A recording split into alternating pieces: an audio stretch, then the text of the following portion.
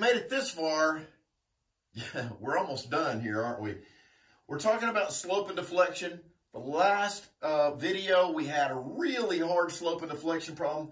This time we look at one, we're thinking, oh, this is just as hard as the last one. Let's see if we can do it one more time. Let's see if we can do it a little bit faster than we did last time. There was a lot of explaining last time. Maybe this time we can just go, okay? So what are the slope and deflection equations for that beam? All right, let's see if we can do this. Now, what I've done here is I've written you a recipe. We derived this in the last video, didn't we? Find global equilibrium. We'll do that first. Identify your boundary conditions. Cut the beam in different sections to write the moment function for each one of those sections. Then integrate the moment function 1 time for slope, 2 times for deflection. And then finally, use your boundary conditions that we found way back up here to plug back in and find those constants of integration, okay? So I think we can do this, okay? First off, let's do a little bit of statics, which we are like excelente at, okay? Here we go.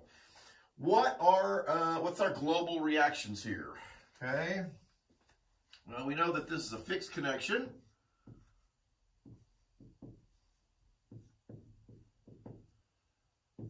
And so we have an AX, an AY, and a bending moment there, or a resistive moment at the wall. Now, AX is going to be 0, okay? And we know that this guy here, we can turn that into a concentrated load. 6 times 8 is 48 kilonewtons, right? And so that makes AY, right? Sum of the forces in the Y, that makes AY 48 kilonewtons. And then what is M? That's not too hard either, is it? Take the sum of the moments, we'll call it for W at the wall, okay? And what do we get? We get M, which I drew as positive, okay? And then what? That rotates me what? Negative minus 6. No, 6? Where did you get that? Minus 48 times how far away? Well, that'd be 6 plus half of 6, which is 3. That's 9, isn't it? Okay. So M is equal to, let's see if I can get this, 48 times 9. So 432. And that's going to be what? Kilonewton meters. Okay? So M here is 432 kilonewton meters. So there's our global equilibrium. Okay? That's not too hard. Okay, you got it? Now let's do number 2 now, which says identify boundary conditions. Now I want to think about this right quick. As this thing bends, what happens? The wall, remember the wall is going to be pretty straight coming off that wall, and then it's going to slowly dip down here, okay? So there's some deflection at the end of the beam. There's a deflection here in the middle, right? So what can we say about the boundary conditions? These are kind of our logic conditions, okay? Now, what I'm going to do is, well, let's look at the boundary conditions. The first one I'm going to do is this. I'm going to have 2 sections of the beam. Section 1, section 2, okay? And actually, it might be just a tiny bit easier if we skip to number 3 and cut and write those moment functions and then come back and look at those boundary conditions, because I think they'll make more sense to you. So if you let me do that, I'm going to go ahead and cut the beam and write a moment equation. So first I'm going to cut through here, right? And I'm going to write an equation. So again, if we look at this guy, here's what we have. What happens when you cut the beam? You must have a M and V. There's your N, there's your V, and there's your M, okay? And then we cut it at a distance of, I'm going to call it X1, okay?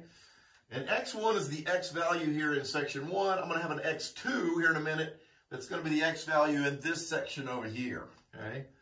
Now what I'm interested in, right, is writing the equation for the moment function for section 1, okay? So the moment function for section 1 equals what? How do we do that? Okay? Well, let's put on our global reactions here also. So we have this, 48 kilonewtons, and we got this, 432 kilonewton meters. Okay? So if we take the sum of the moment at, I'm going to go at the wall. No, I'm going to go at the cut this time. Okay? So I'll take the sum of the moments at, I'm going to call it C for cut. Right? I'm taking the moment over here. What do I get? The N and the V knocked out. Don't need them anyway. All I really need is that M. So I get a positive M because he's counterclockwise. I get the 432, which is positive. 432. And I get what? What else do I get? Well, I get this 48, but it rotates me negative. So minus 48 times how far away? X1. That's how far away. So M, right? M for section 1, I'm just going to move this guy to the other side, right? Move those two to the other side, is equal to 48 X1 minus 432. Okay? That's not too bad, is it? We just cut the beam in half and wrote a moment equation. Okay? Let's do for section 2. Now I'm going to cut it here. Where did I cut it? I'm gonna work it from this side over here, okay? Which is a little bit more confusing. You can work it from this side. And if you do that, if you work it from this side, you don't need another X. It's the same X. But since I'm coming from the other side, right? I mean, X1 came from, is here, right? Here's X1. And X2 is coming from this side over here. So let's see if we can do that. Here, what do we got? There's the beam. There's this load. Okay. And this is the distance X2. And then what happened over here? There's your N. There's your V. And there's your M. And that's it, right? Now, how big is that load? Well, the load is 8 kilonewtons per meter. But how many meters of it do I have? X2, okay? So this is 8 times X2. Okay, that's how big that is.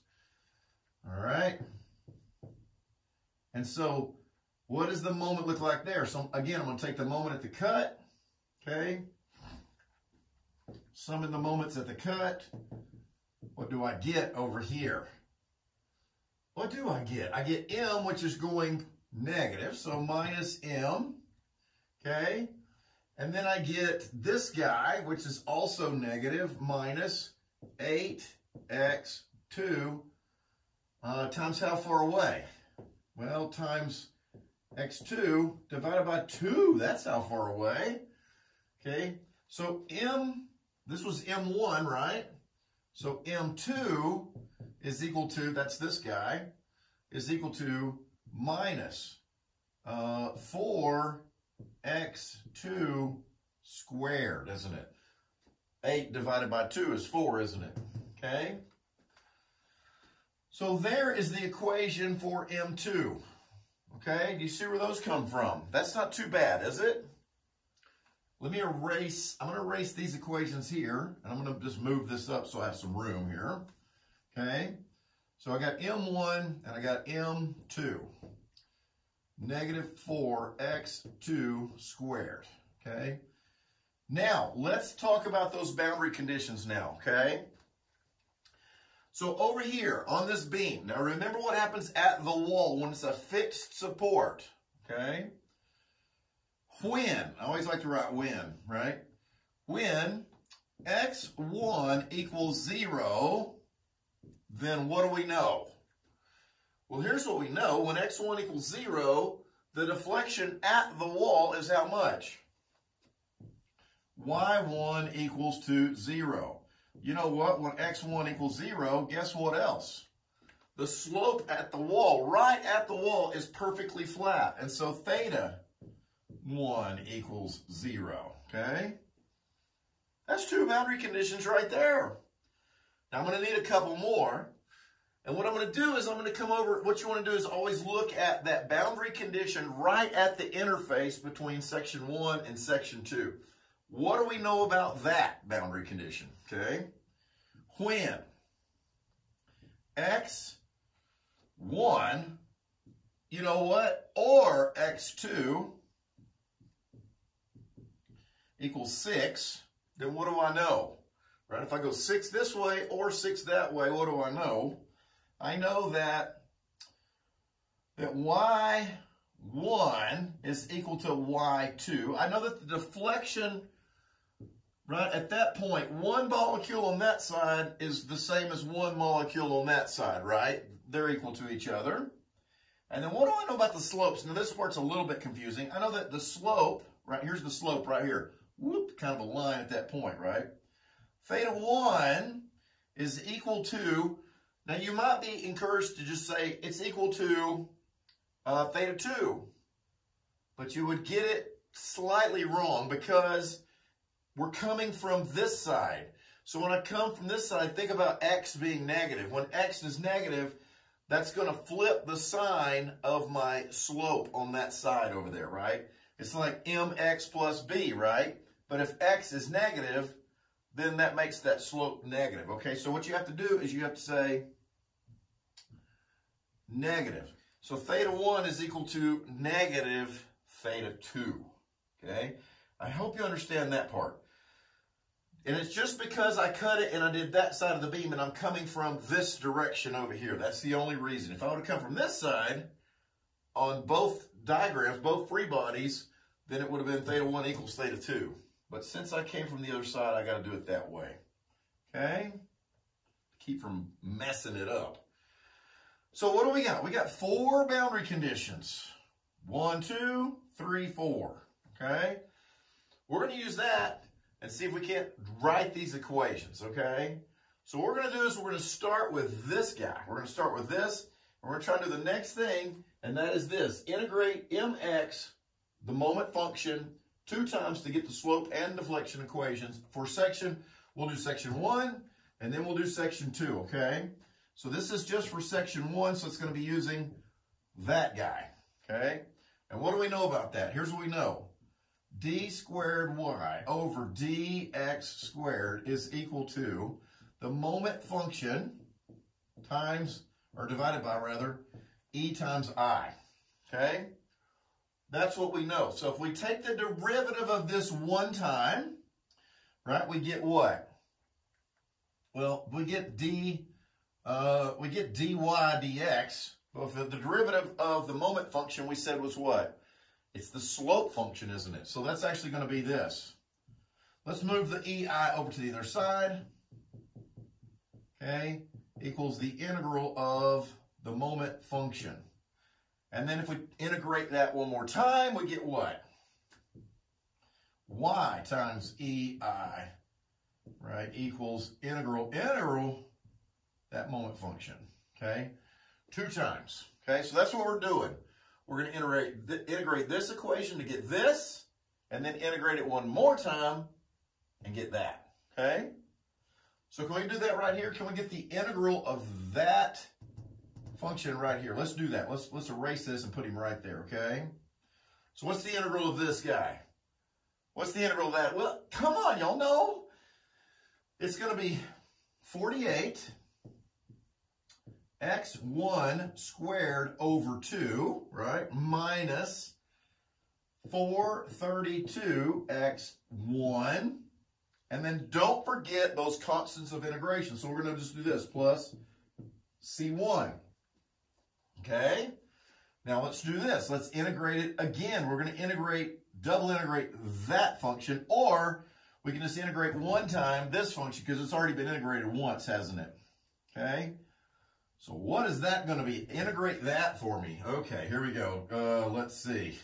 How about 24 x1 cubed divided by 3 minus 432 x1 squared over 2 plus, he's going to get what?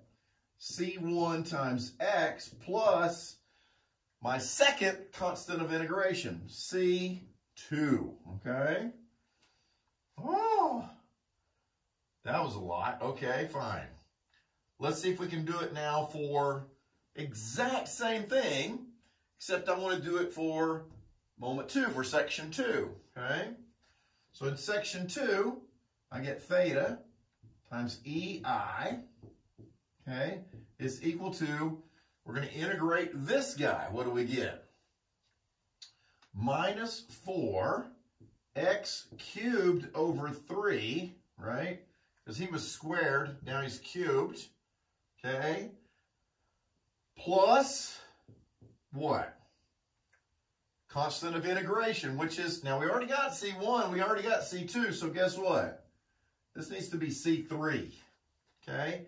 And then finally, y times EI is equal to, okay, integrate it one more time, and what do we get? We get minus 4x to the 4th divided by over 4, so that turns into a 12, doesn't it? Plus C3 times x2 plus C4. Okay, so there's where our money is, right there. There's our 4 equations, right? And that's the whole thing we're after. We're all done. Well, we're done all the way down to step 4. Okay, we're done down to here. We haven't really done step 5, which is the final piece of the puzzle, okay? So these are the equations.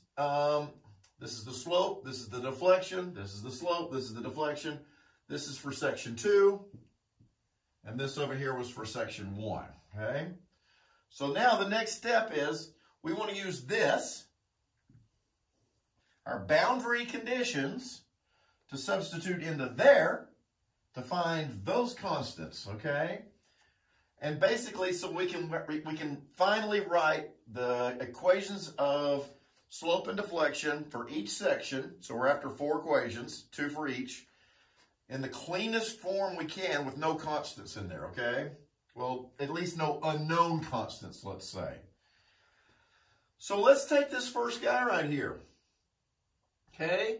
So what we want to say is, what do we know about this? Well, here's theta 1. This is theta 1, by the way. This is y1. This is y2. This is theta 2. But theta 1, when theta 1 equals 0, then x1 equals 0. So we're saying, hey, put a 0 in there, put a 0 in there, and put a 0 in there, and calculate C1. Well, fine. C1 has to equal 0, right? Because this times 0 is 0, that's 0, that's 0, then that makes C1 equal to 0.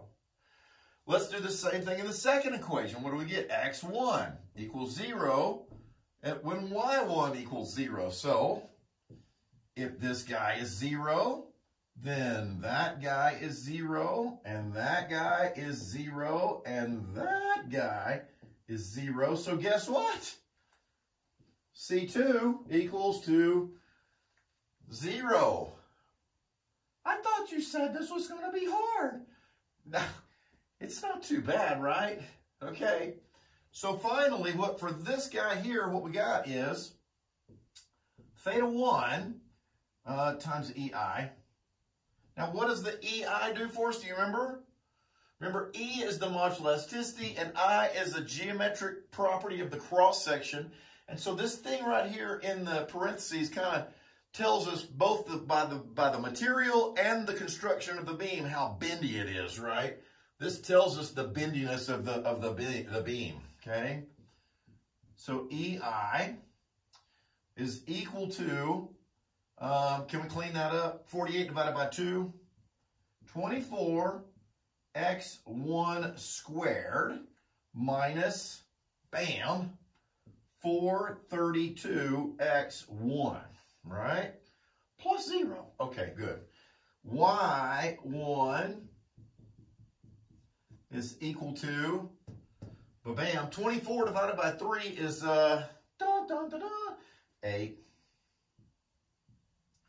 8x1 cubed minus 432 divided by 2 is 216, isn't it? 216 x1 squared plus, plus c1x, that's 0, and plus c2, that's 0. So that's it right there, okay? Those are the slope and deflection equations for section 1. So you give me a number between 0 and 6, and I'll tell you what the slope is going to be and what the deflection is, okay? Now let's see if we can get the answer if I tell you between the end of the beam and 6, okay? Okay, let's go. So we got this guy here. Now let me make a little bit of room here, okay? I'm going to erase this so I have some dancing room here. Did I do that right? I think I did that right. Okay. All right. So let's do this guy right here. What do we know? Okay. Well, here's what we know. When x2 or x1 equals 6, y1 equals y2, but we also know theta 1 equals theta 2. So let's take that guy, okay? And let's just write it this way. This guy is -4. Now, what am I going to put in for x? I'm going to put in 6, right? Divided by 3 plus C3, okay? That's theta 2. Now, don't forget about the EI. I'm going to set it equal to this guy, theta 1. Now, he's got an EI also, doesn't he? The EIs will just cancel out. So it's just going to be equal to that over there, which is going to be equal to, it's going to be equal to this, okay? 24 x1 squared minus 432 x1. Now, x1, of course, it's got to be 6, doesn't it? Okay, so that's got to be a 6. And, one of them has to be equal to, this is slope 1, slope 2, or slope 1, slope 2, but one of them has to be equal to the negative of the other, right? So I'm going to put a negative right there, okay? Now, what does that negative do for me? Let's distribute it, shall we? So he becomes negative, that one becomes positive, okay? And so let's see what we get here on, wake up calculator, okay? So this over here is positive 288. I'll add that to this side over here, okay? Subtract that from it, and you'll get C3 equals 2016.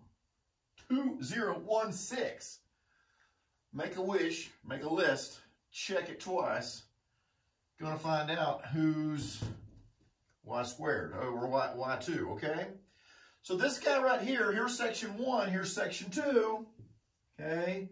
Here's section 2, so I'll start off with theta. 2 times EI is equal to, I got C3 now, don't I?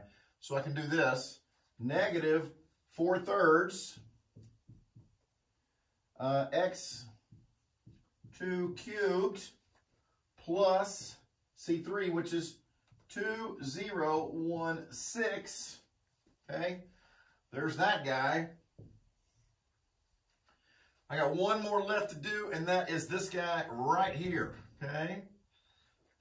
Remember, we got boundary condition where y1 equals y2 when x1 and x2 equals 6. So let's set that up. So I get this, minus 4 times 6 to the 4th divided by 12 plus C3, which is 2016, times x2, which is 6, plus C4 is equal to, down here is my y2, okay, 8 times 6, oh, that's cubed, isn't it?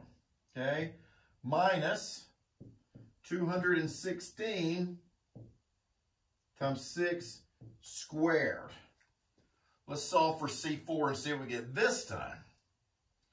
So 2016 times 6 equals minus 4 times 6 to the 4th divided by 12 equals 11,664. We'll move that to the other side, so minus 11,664. Right? So how about negative answer plus 8 times 6 cubed. Okay? And then minus 216 times 6 squared is negative 17,712. So C4 equals negative 17,712. Okay? Bada bing, bada boom. Let's put it in here and let's fill this guy out, and then we're going to be done with this, aren't we? So Y2 EI is equal to 4 divided by 12. Is that the same as 1 over 3? So X2 to the 4th over 3. Oh, but that's negative, isn't it? Okay. Plus C3, which was 2016, 2016 times X2. Okay. And then plus C4, and C4 is actually a negative, isn't it? So I'm going to go minus 17712. Okay. And there it is. Okay. So there's my slope and deflection from section 1 from here to here. There's my slope and deflection equations from here to here. Now remember, X1 is different than X2 because we built these equations with the assumption that X was going to come from this side for X2, okay? So if you're going to use something in that equation to get an answer, you need to make sure that your number is referenced from this side, okay, as positive from that side. So just important to understand where your equations were derived from when it comes time to using them, okay? Okay, I hope that this wasn't super confusing. If you'll follow these steps and be very systematic about this, follow this recipe here, right on down the line, then you'll get these knocked out no problem at all, okay? These are pretty tough. What's tough about this? The integrating, not tough. Finding the boundary conditions can be a little confusing.